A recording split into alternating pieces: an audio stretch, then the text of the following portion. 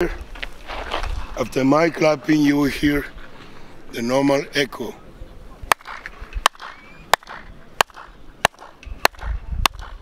Now please join me to the front of the steps. And when the sound of the clapping touches the steps according to the speed of the sound, that frequency, it will travel in the chamber. Yeah. But when it comes out, it will be equal to the song of a bird.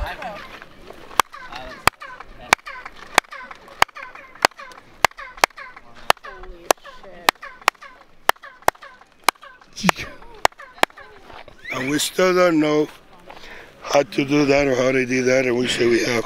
Are you kidding me? That's shocking. The sound of the temple and the bird, it's already in computers and sonograms to check the frequencies, and the two of them, they're equal.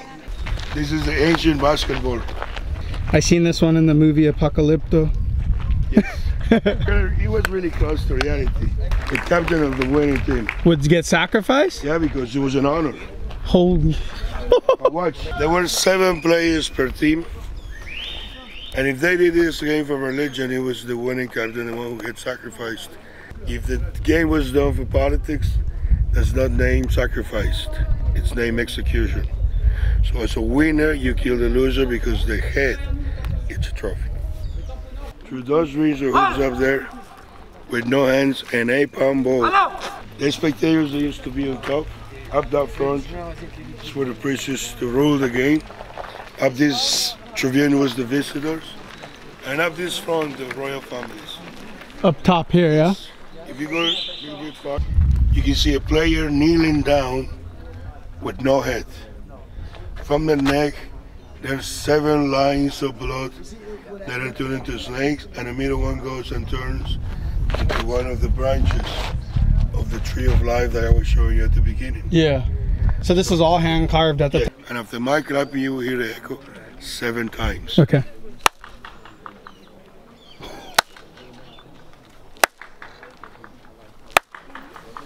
You count it? 1, 2, 3, 4, 5, 6, 7. Being the priest up there, he was able to speak naturally like you and me, but that distance. So whatever you were saying, people there, they could hear it just a second later. So this is the priest tower, yeah? Yes, now please get closer. It's decorated with the tree of life. The pillars have carvings associated to the myth of creation. And up there, you can still see some of the original color red with those carvings showing us a moment of a ritual, like an initiation ritual. Because of the fragment of the roof that is still there, when the sound touches the wall, the sound is projected a second later to the other end. Hear it.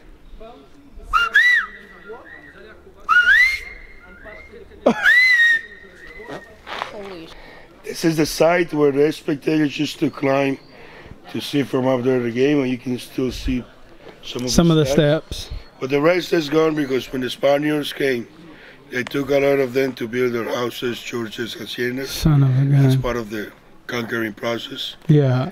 Well, what is interesting on this side is that they never touch the snake, because you know what is the snake meaning in the Bible or in Christianity, right? Yeah, it's the devil. When the Spaniards came, they were afraid to touch them because it might be doors. They were not their doors exactly, so they were afraid of that. The headdress, protection elbows, hips and knees, and here it's holding the head, and look at the stick. I said they might need a stick. Yeah. To score. To score, yeah. Like the stick of lacrosse, you see it? Because the ball's so heavy, yeah. That's crazy that it was all painted at one time, because like when you see it, you can never imagine it being all like blue and red. It was really, really that beautiful. Chambers inside, 1 and 2. In the first one, there is a lying down statue, stone made like a woman giving birth. But in the second one, there is a beautiful jaguar decorated with 73 stones of jade. The jade in the ice is jade from Asia, somewhere in China. Yeah. And we still have to find how. Are you familiar with the Aborigines in Australia? Yeah, the didgeridoo. That's good. They found one inside here. No way. So considering these things, when did that idea came? Who bring that to here? What kind of navigation system? Is what archaeologists they need to study to know how. So they have no idea how. Not yet. Where the sacrifice was done. And watch the skulls. They're about 2,000. Everyone is different. Every skull is different? Archaeologists, they still have to find skeletons, bones, ashes to prove. But you know, there's not a paper, book or something that tells us how many people they sacrifice or how many people they execute. Yeah. Archaeologists, they have found no more than 200. So seems like the Mayans, they did some sacrifices or some executions, but they did that for controlling people.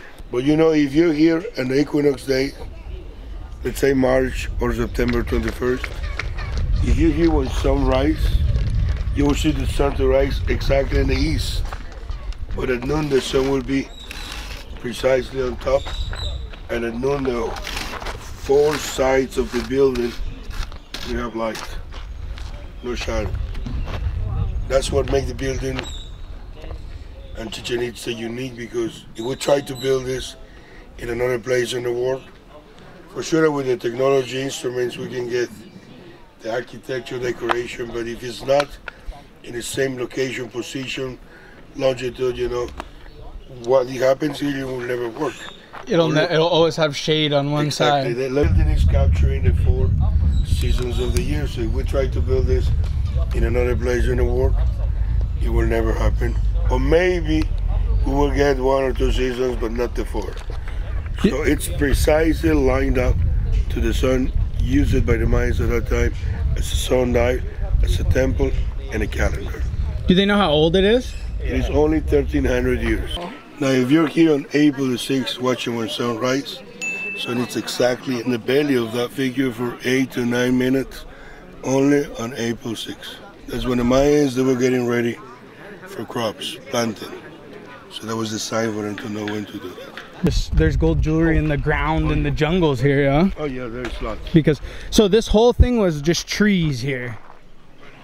Mayans, they were here, this was all completely open. But then when they abandoned everything, grew forest, everything. And then the level to walk was up on top of these platforms. So when archaeologists in the 20s, that was Mexico and Carnegie Institute, they started to work in restoration. That's when everything started to, let's say, reappear. So when the Spanish came, they actually took a bunch of stones. Like over here, you'll see a bunch of stones missing because they went to actually build their churches with the stones. And when the archaeologists came, they replaced all these ones back. That's what it looked like before the restoration and after. After they cut the whole... Thanks again, Rafael. We did it. We did it. This is our tour guide. He is Rafael. He was born and raised over here amongst the Mayan ruins. So it was part of the ruins. Yeah, part of it. It was a pleasure to do the tour with you, man. I wouldn't want to do it with anyone else.